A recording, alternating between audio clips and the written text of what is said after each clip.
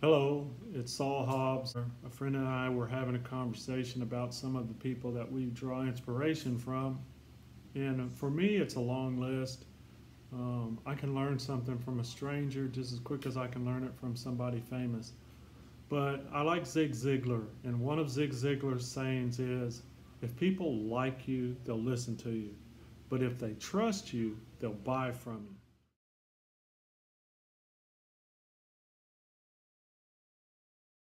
So I apply that principle wrapped up in my marketing strategy is value driven.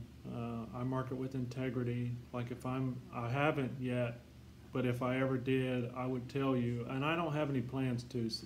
I'm working on a course, but I don't I don't think it costs anything.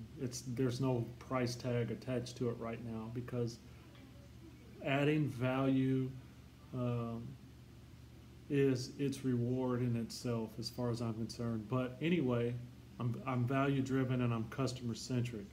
And because of that, I don't market everything that comes along because that will not make me trustworthy, especially if it's in a hot niche or a hot industry like video creation. If every week you're marketing the best video creator there is, do you think the people that continue to buy from you are going to believe that crap? So I like to pick something and I take my time picking the next thing. I try not to have things going that overlap because if it's a good product, I can sell it over and over. Maybe someone didn't buy it the first round, but maybe they need it a couple months down the line. But if every week they see me trying to sell the same thing from a different creator, kind of muddles things. Plus, I market more on the corporate side and business to business.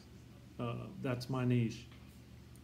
And that requires more training and more protocols in place to make sure it's done the way the companies want to do it because I'm talking about multi-million dollar, multi-billion dollar companies marketing for. It's where the money's at. But there's money in this part of affiliate marketing too, and there's more money and more, you can make more money and last longer by marketing value. So that brings me to the next thing. How can you possibly be believable marketing a product and giving a product review about something you've never ever tried, never put your hands on, and never touched? Think about that. So we can talk about that the next time. I have a lot of thoughts on that subject, just from a common sense point of view.